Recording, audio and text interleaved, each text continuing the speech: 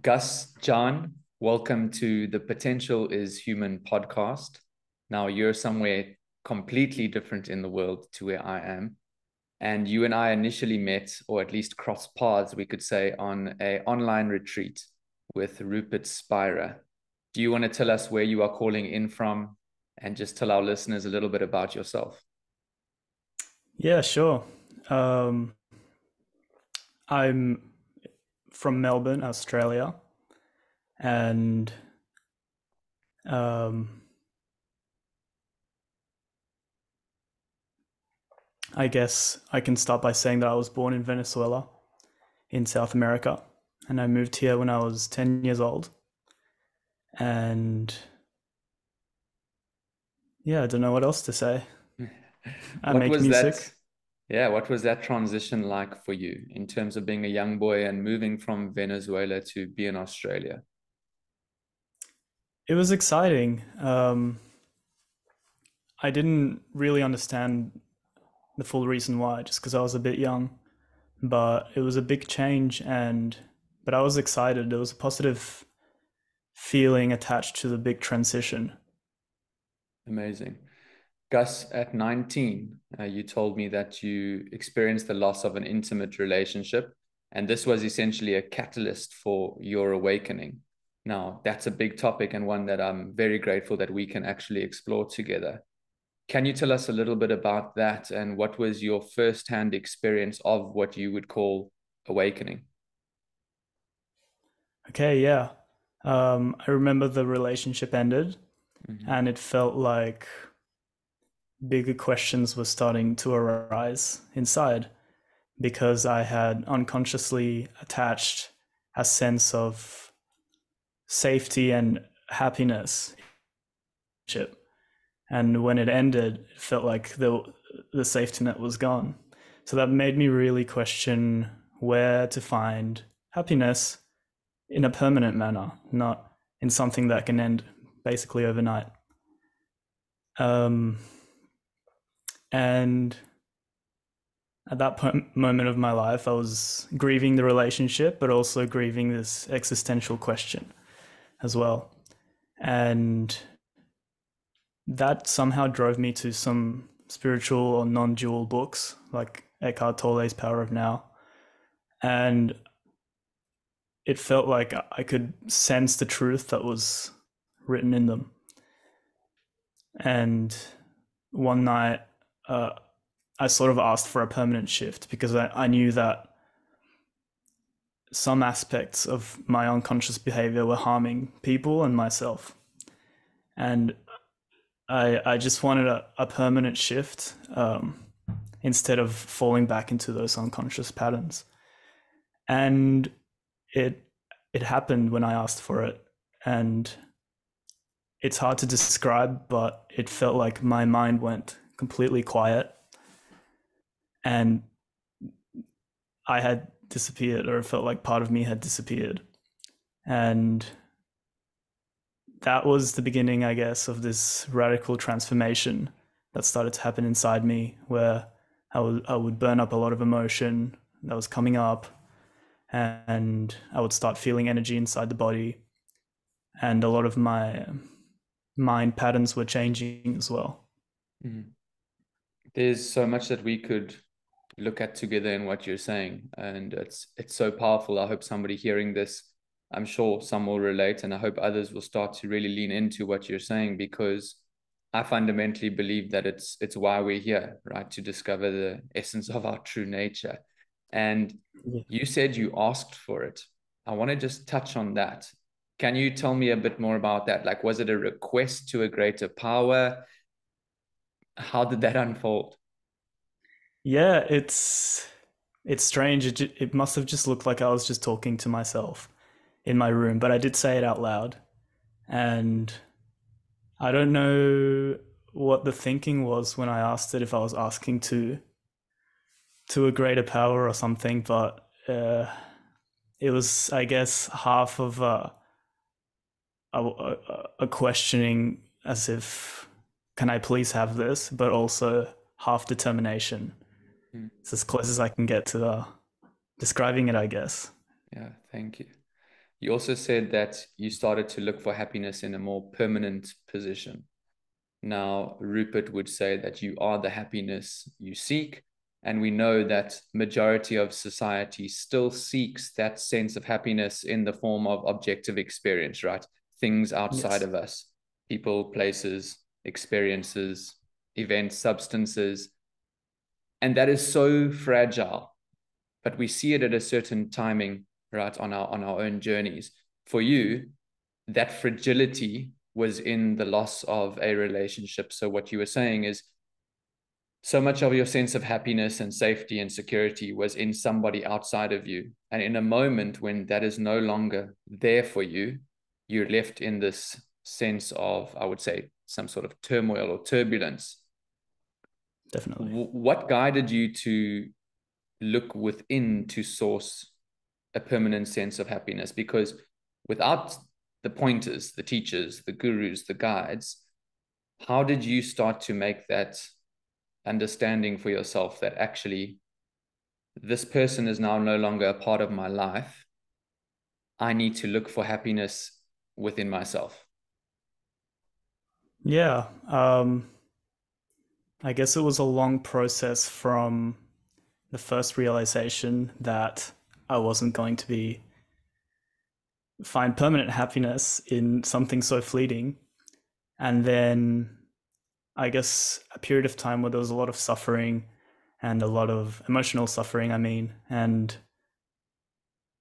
for a long time I didn't have an answer of to look within or anything like that, but I guess the suffering drove me deeper within myself and to realize that that possibility is a lot closer and a lot more stable than most people would look for it.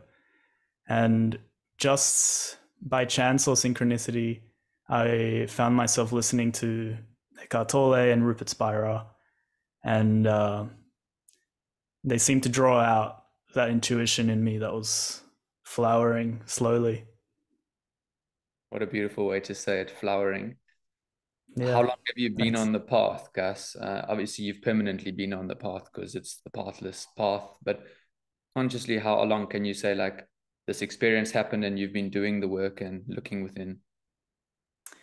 Yeah, well, um, 2017 would be around the time of the loss of the relationship.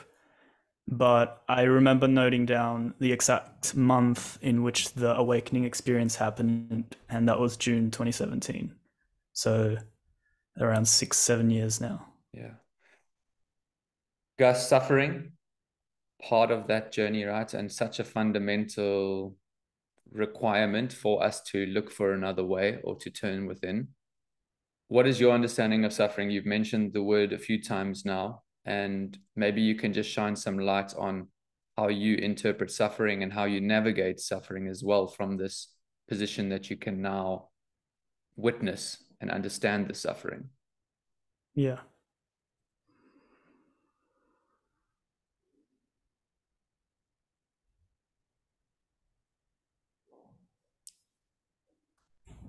Suffering to me means the lack of realization of ever present happiness. So a feeling of lack or fear fundamentally.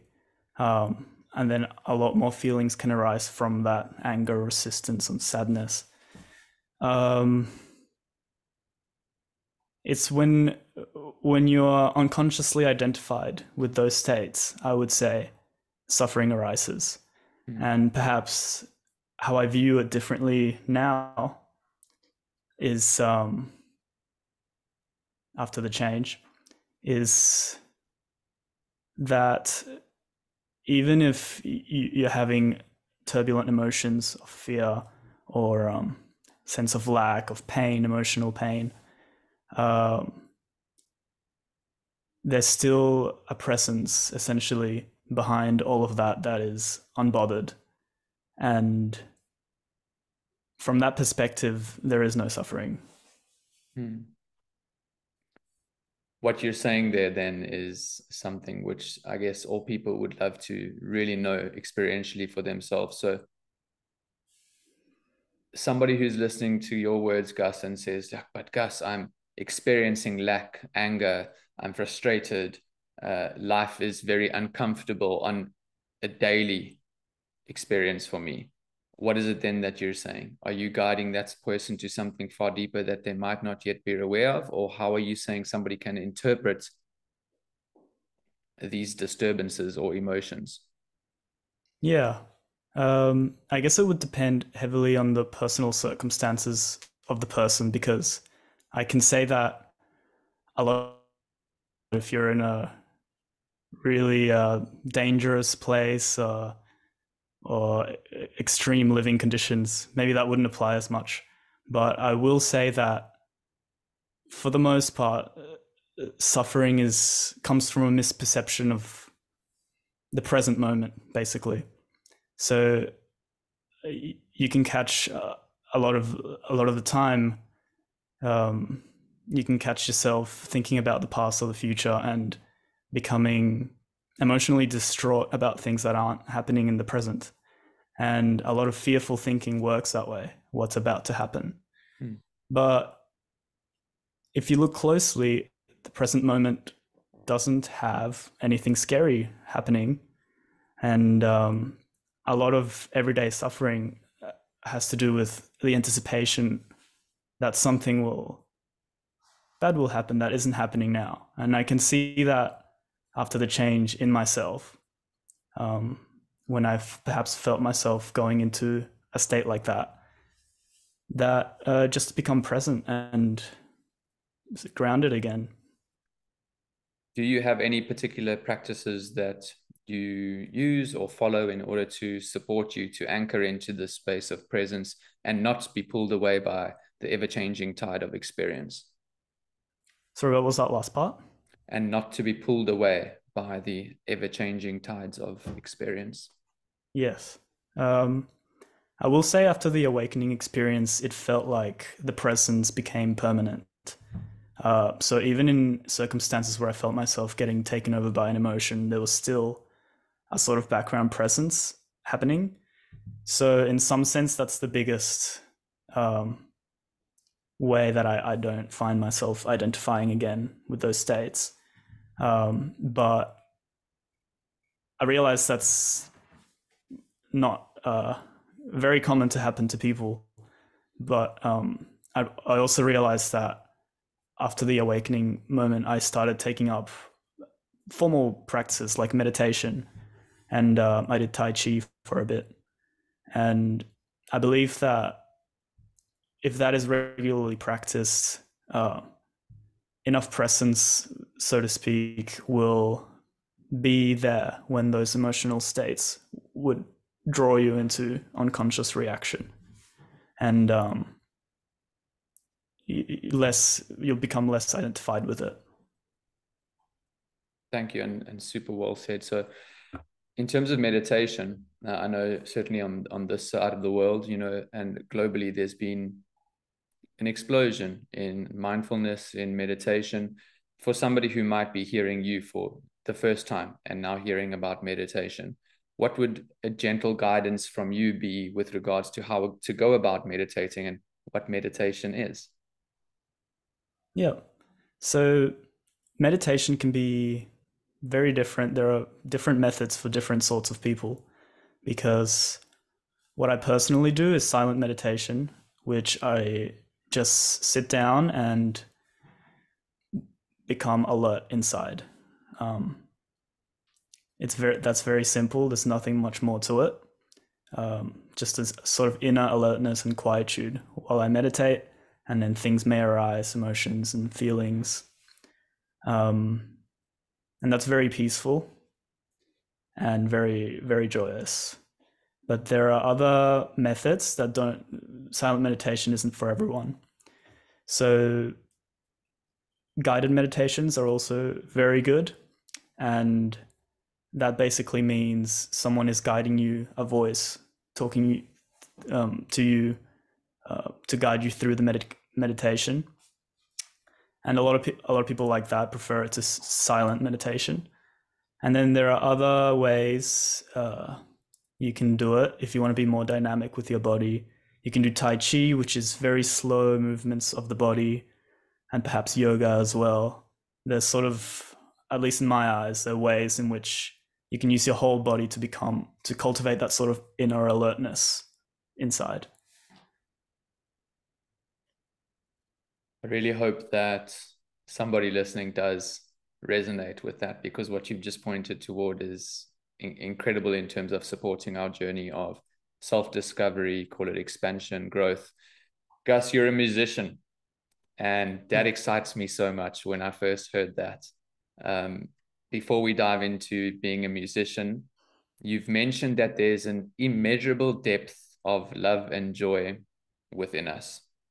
Now, when I hear you speak and the quality of where you speak from, I understand that that presence, which you've also spoken about, is that immeasurable love and joy. Now, when you're playing music, this then is the function of this immeasurable love and joy being expressed through you. Exactly. Have you always been a musician? Tell us about your musician career, your journey, and just what music actually means to you. Oh, what a great question. Yeah, so um, I think I always liked music because of an influence of my father. He would love music, and he would always play music in the car and at home.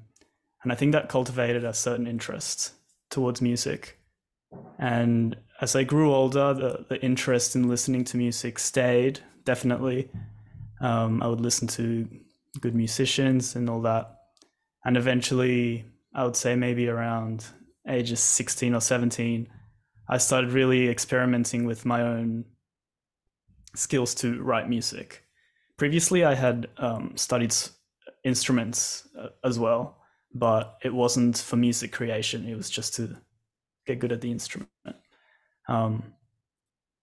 And so at that age, I started making my own music.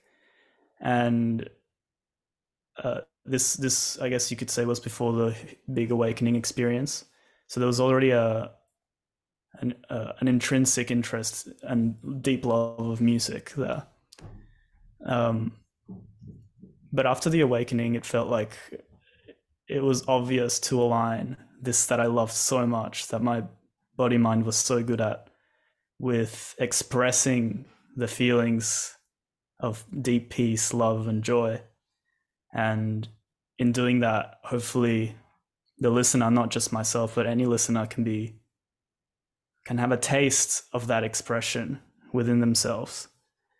And it's been a real determination to just create the best music I can in order to do that. And it's very joyful and loving experience. And we're blessed to have you who's so talented that we are able to listen to. So maybe tell us, where can people access your music? How can people get in touch with what you create? Yeah, sure. So I just my musician name is my regular name. So Gus Jahn. And I think my music is on almost all the popular platforms, so Spotify or Apple Music or YouTube as well. I'm not sure what else, but it should be there. And yeah, that's it. Thank you, Gus. Tell us, when you're playing music, what is the experience like for you? So I play music and instruments as well, but I also make music electronically. So which do you mean? Do you mean both, or? Let's go instrumental first, just because I feel like the texture of what an instrument provides is not what electronic provides, but electronic still is an experience of its own. So from an instrumental side, let me ask it like this: when Gus picks up an instrument and so it all begins, what is that like for you? Yeah, so it starts probably with a subtle feeling of inspiration. and it does feel like I'm connected with an impersonal force. And from then on, it's well, let's take the piano, because with the piano, I feel like um, it's a more versatile instrument to write songs with. Um,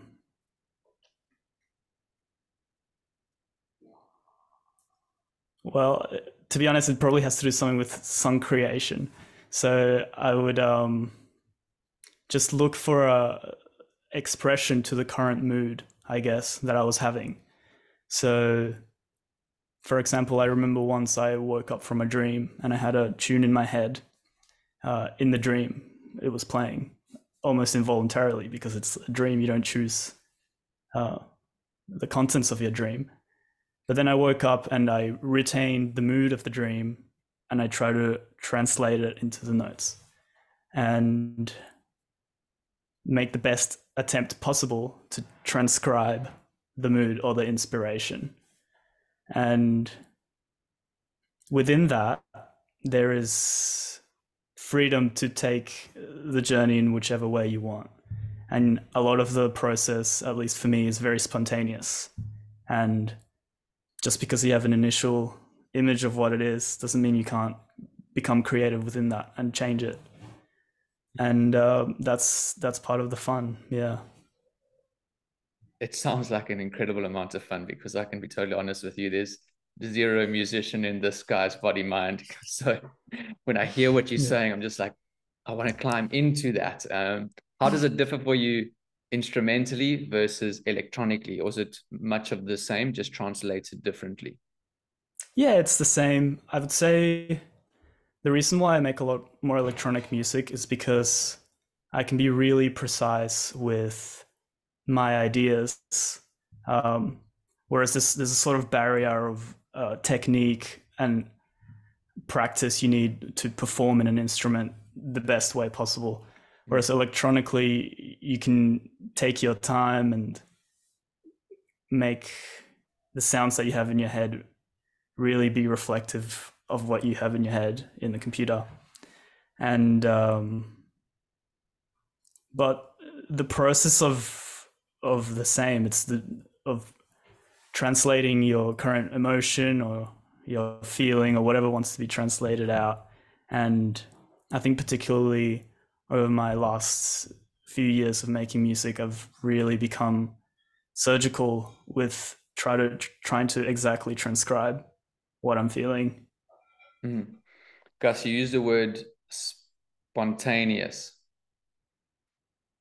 That's something which for me is like, that sums it all up, right? It's like when you're creating, how much thinking is happening around what notes to play next, what follows, or is it just a spontaneous expression?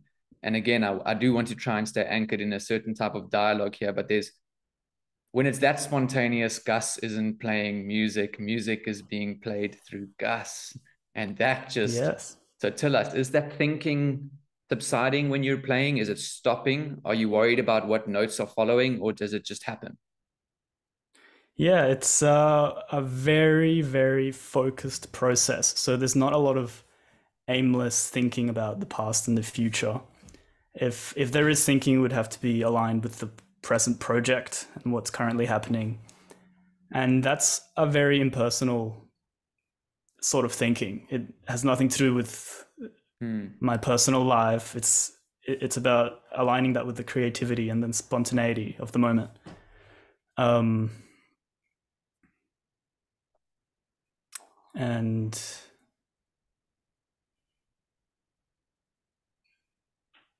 I was gonna say something else, but I forgot. All good.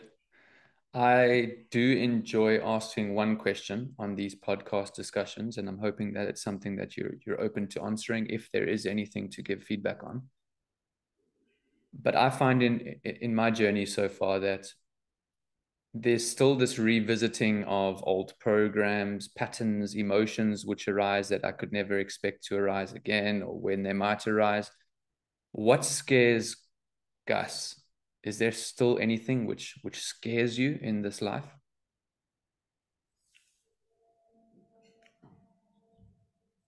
To be honest, there are some things. In spite of them, I feel scared by them. I still, if I really go deep within, I'm not scared of them. But yeah, some specific things like nuclear weapons, for example. The fact that these weapons can be used to threaten civilizations, and they're used as threats to end the lives of millions of people. That scares me a little bit, but deep down, I'm surrendered to it, and I can't say why, but if I really tune in with myself, I don't let it exacerbate into something worse. I understand. And that was never an answer which I could have expected. I mean, it's your authentic answer. And I'm grateful that you said that, because so often it's tied to still something, although that's a personal fear, but it could be like the fear of death, or, lack and worry about financial future. And yours is just something on a global scale, actually, which is threatening to humanity. Gus, let's try do this together. Non-duality.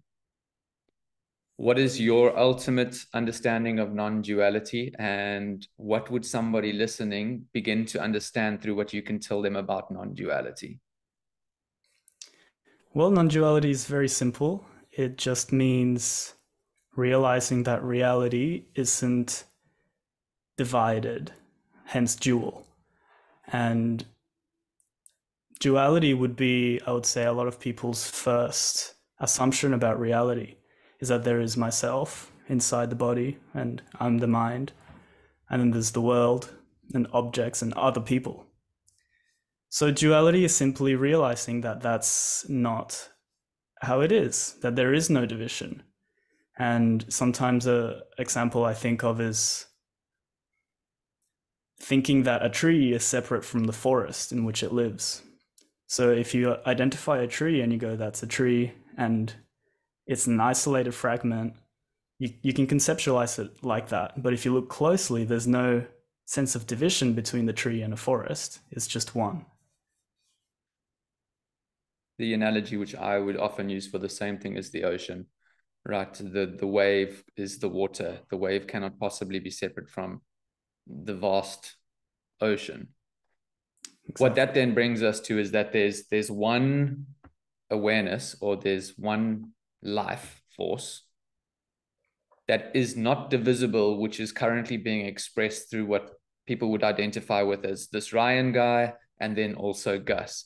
But on an essential level, there is no Ryan and there is no Gus. We are just instruments, in your case, or body minds, living out this expression of the individual awareness, which is everyone and everything. Yeah.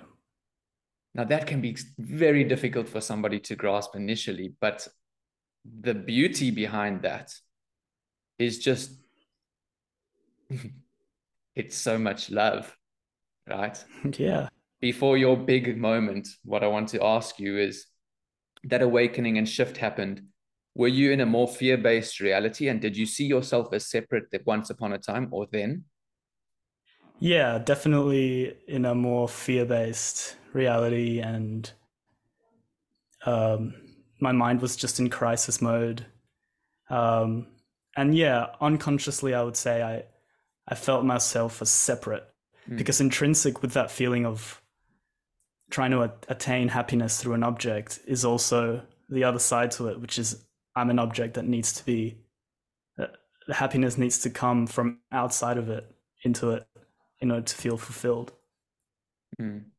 So what I hear there is that view is that I'm a separate self, or I'm a separate object, which is not full. So I lack in some way, and then I need something to fulfill that sense of emptiness or incompletion that I believe I am.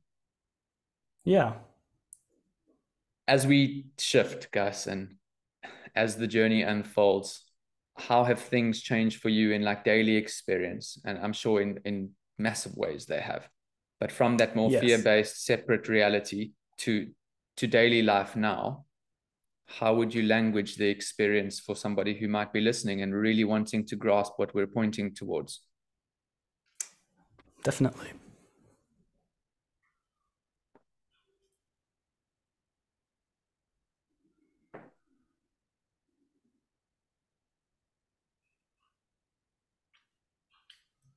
Well, the body mind was, prior to the awakening experience, was conditioned by this thinking and feeling of feeling separate from everything.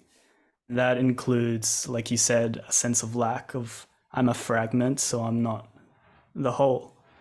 And a fear-based element, I think, as well, of abandonment from the whole, or perhaps of death, because as a fragment, you die and you're a temporary, finite consciousness. And through all of that, all of those years of cleansing the body mind and the energies that ruled it, which was very intense,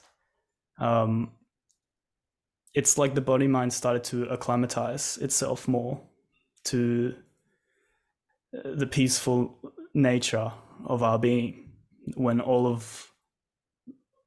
the feeling of separation was starting to become dissolved. And I think ultimately that's all that needs to happen, is the feeling to become dissolved in its own time. And again, spontaneously, and very seamlessly, your body mind starts to express in your own way the peace and love that you feel, and that would culminate in better relating to people. For example, in my case, I didn't analyze it too much, but I could tell it was a more empathetic and loving mutual connection between me and other people. Nature as well became a daily thing I experienced, basically just being able to look at nature from a quiet in a space and seeing beauty, and seeing beauty in nature, and also with cultivating the things that I already enjoyed. So music, for example, I really started to focus on that a lot, and it became really fruitful, and sport is another. And I guess most of all is the peace that I feel inside. It feels like it's been deepening and deepening as more of the feelings of separation dissolve. Gus, has anyone in your family navigated a similar journey, or although we are all on it in our own way, in some shape or form? Often there can be, we're born into a family where we might be very different in the sense that this is how it all unfolds and plays out. Did you have this kind of understanding of, could we call it, and I don't want to make it too labeled, but spirituality, non-duality, self-discovery, awareness? Is it part of your family? Is it part of the people around you? Not at all. I So it thought was that part might of be the answer. yeah. So not at all, yeah. And not even I was, not no one in my family. So when that moment, that awakening moment happened, it was very bizarre, and a lot of that time there was confusion involved, because I had no means to explain what was happening to me. Yeah, I can understand that that must have seemed incredibly difficult as well, because Yeah, it's like, what's going on is essentially the question. exactly. Yeah. Yeah, Gus, before we start wrapping up, our previous guest, Mark Davies, was on the show with me, and he had a message that he wanted to leave for you, not knowing who would be the next guest, in your case, you, and not knowing how it may land or impact your life. But what Mark had to say, and I now know you know exactly what he means by what he has to share, was just be your authentic self and have fun. Share from the love and the joy in your heart. So that was from Mark to you. Gus, I've loved connecting with you. These discussions are not necessarily discussions we can have all the time yet, and I believe we will be able to more and more and more. So just from my heart to say thank you for making the time to connect. Thank you for sharing your wisdom. And thank you that we both can be on this journey and, relate and bounce things off one another. I think it's vital for us to have that support. And I want to say you're a wonderful individual, but that would make you separate. You're a wonderful expression of the essence of life. And I really value you sharing with us today.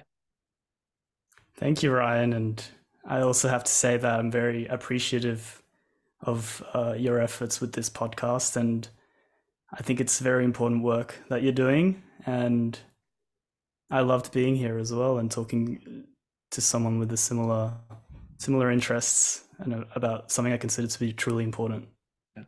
Thank you, Gus. It is so important. And also, I'm going to make your music a part of my day today. So when this podcast ends, I'll be listening to you. And yeah, thank you again. Take care of yourself and just love from South Africa. Thank you, Ryan. Thanks a lot.